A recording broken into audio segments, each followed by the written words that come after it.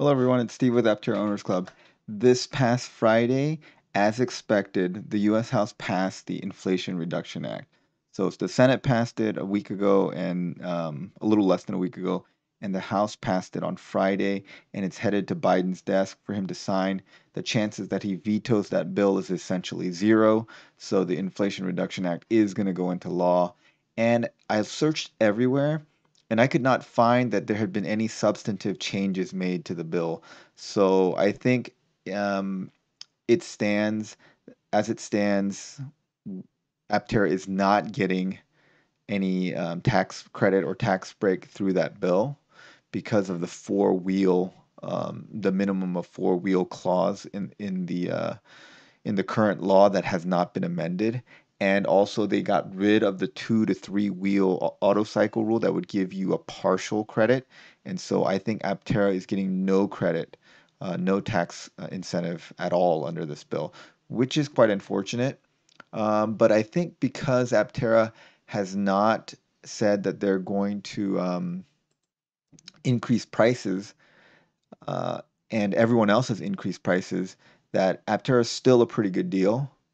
And so I think they'll still be production limited rather than demand limited, at least for the foreseeable future. So I don't think it's hurt Aptera too much.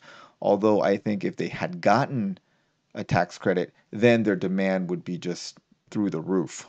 It would be insane, I think, because getting an Aptera for under $20,000 with a $7,500 tax break would just be an incredible deal. Unfortunately, that didn't happen, and it's very unlikely to happen. There's a couple of places where it could still get derailed. Biden could veto it. That's highly, highly, highly unlikely. That's just not going to happen. And then the EU and South Korea have lodged complaints with the World Trade Organization saying that the vehicle tax credit breaks rules of fair trade because it preferentially hurts EU and other foreign companies because of the certain clauses in there about domestic manufacture and sourcing of batteries and materials from North American sites. So there's a couple of articles about that. Um, so I was thinking, me personally, I need to get a car in the next year, and given Aptera's trajectory right now, so they're on Gamma, they're not done with it, they're working on finishing it in time for the fully charged event in September. And then they have to, tweak it some more, and then get to Delta, which is their production intent vehicle. And as Chris Anthony said, they are planning on getting a production intent vehicle by the end of the year, which I take to mean, this is my interpretation of it and purely speculation, um, is that if everything goes perfectly as planned, they will make one production intent vehicle read Delta by the end of this year. And that's if everything goes perfectly as planned. Um, and they are trying to do something that's unprecedented. They're making a very uh, different kind of vehicle with lots of new technology that hasn't been done. They're a new company. Supply chains are crazy. I mean, the chances that everything goes well is pretty low. So I would be very, very impressed, and they would be kind of lucky to get a production intent vehicle by the end of the year. But let's say they do that. Then they have to start their production ramp. And if you look at Rivian, Lucid, Arcimoto, they have all had serious problems with their production ramp. Um, Lucid said that they were going to produce more than 20,000 vehicles this year. They are nowhere close to that, and they're revising them down to 12 to 14,000. Rivian also said they were going to produce lots of vehicles. They have produced a total of 7,000, about almost 8,000 vehicles since last year. And these two are two highly capitalized companies. They have billions of dollars and lots of resources on their hands, and they are having a difficult time reaching their production ramp predictions. And then Archimoto's been producing for 2 years, and they opened this new ramp facility, which was supposed to speed up their production tremendously. They're up to 6 vehicles a day. And the Archimoto is a pretty simple vehicle to manufacture, and they're up to 6 vehicles a day.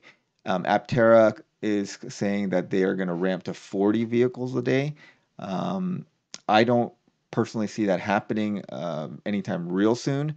I think that they're going to have to tweak out the production intent vehicle. They're going to have to get their supply chains in order. I would personally be very impressed if they delivered 1,000 vehicles by this time next year. So we should all mark this video and see how wrong I was a year from now. I hope I'm wrong and they're producing very, very well. But just being realistic, I think if unless you're one of the first, few hundred orders, you're one of the paradigm orders of the 400-mile battery, you're probably not getting your vehicle in the next year. Um, I ordered fairly early on, and I think I would be very, very happy to get it by the end of 2023. And I'm of course buying one, and I'll be happy to get it whenever they deliver it to me. But I think that it's going to be towards the end of 2023, and I need a vehicle before then. So I was thinking, what vehicle should I get? Now that this is passed, it's very likely that the cheapest vehicle is going to be um, it's going to be the Bolt. I think the Bolt, if any car gets the tax credit, it's going to be the Bolt. The Bolt is made in the U.S. It's a U.S. company, and the batteries are sourced out of Holland, Michigan. LG Chem makes it out of Holland, Michigan, and they're expanding that job. And their Ultium battery platform has a battery management system that lets it use different chemistries in the same pack. So they could source from many different places. So they're much more flexible, and I think they could find sources that are from free trade countries much easier than other countries because of the way that their Ultium pack works. So I think that the Bolt is most likely the car that's going to benefit from the Inflation Reduction Act the most. And so the Bolt EV is 26,000. The Bolt EUV I think is 28 or 29,000. That makes the Bolt EUV like a little over 20,000, which is a pretty good deal. So seriously looking at that actually. The new, let's see, the new, I think, where was that? Oh yeah, this is the other car I was thinking about getting is the Toyota Sienna. It's a hybrid. Okay, minivans are not sexy, but one of the things I really want to do is go camping. That's what I would do with the Aptera is go camping in the thing. And with the Toyota Sienna, it's a hybrid, so you can use climate control. It'll burn a little gas to recharge the battery. It's kind of like a giant Prius. It gets 36 miles per gallon. It's pretty good. So I've seen a lot of videos of people turning this into campers, and that's pretty awesome. The other one that could get the credit would be the Ford F1 Lightning. The batteries are made in Georgia by SK Innovation. SK Innovation is also a South Korean company. So the South Korean company, South Korea, we have a free trade agreement with. They had a little spat with LG Chem because they stole some trade secrets from LG Chem, and then they had a big lawsuit, and then they ended up paying LG Chem, I think, like $1.2 billion in damages or something. And they reached a settlement, and yeah, okay, here we go, $1.8 billion. And they can sell their batteries. And LG Chem is like building a second battery plant, possibly in Tennessee. And I think that, where's this thing? I think that that one would probably get the tax credit as well because Ford is also an American company, and so they probably if anyone got waivers, uh, I think Chevrolet and Ford would probably be the first to get waivers.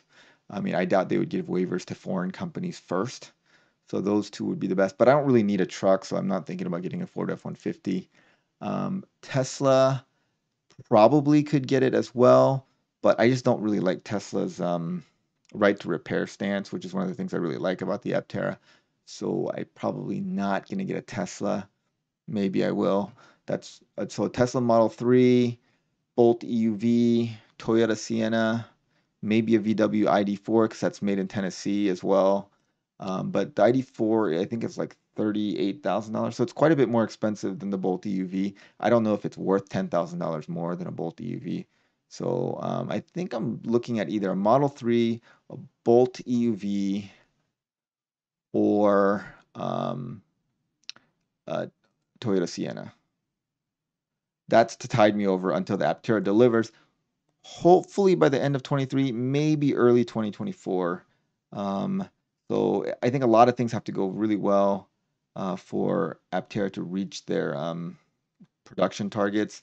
They need to produce as soon as possible, I think, mainly because as soon as they show production, I think more investors will uh, be interested in them as a serious company because they've shown that they've gotten to production. I think it's a big milestone that many startup EV companies never make it to. So if they make it to that, I think big investors will be interested, and they need capital. And the faster they're burning capital right now. They're burning capital, and capital is hard to come by right now. So the longer they take, they just have to pay all their staff and everything, pay for rent, pay for electricity. So every day they're burning money. They're just like on a cash burn until they reach production. And once they reach production, first of all, they'll get some revenue from selling the vehicles. And secondly, they'll prove that they're a serious company and serious investors will come in and then they can get more capital. But if they don't produce, they'll run out of capital. And that'll be a bad thing because that's what happened the first time around. Okay, well, tell me what you guys think about my predictions about the production ramp and delivery times for Aptera. You think I'm kind of being too pessimistic, too optimistic, maybe? What do you think the best vehicle to get at this point is? If you're looking for kind of an EV hybrid, would you get a Bolt EUV? Would you get a Ford F-150? Would you get a Cybertruck, Tesla Model 3, Toyota Sienna? I guess it depends on your use case. I just kind of want a vehicle for commuting and for camping, basically. And then I would get the Aptera whenever they put it out. I'm going to get that thing, be it 2023, 2024, 2025. I'm in line. I'm waiting for the thing. Whenever they make it, I'm buying it. All right. Well, thanks for watching. Kind of a little bit of a ramble about the bill, but yeah, I think that bill passed, and unfortunately, we didn't get the tax credit, and I don't think that's happening unless someone knows some information I don't know. I looked pretty hard and searched for the text of it, and I couldn't find any place where the House changed it. All right, well, thanks for watching, guys. Comments below. Again, thanks to our sponsoring members, and have a great day.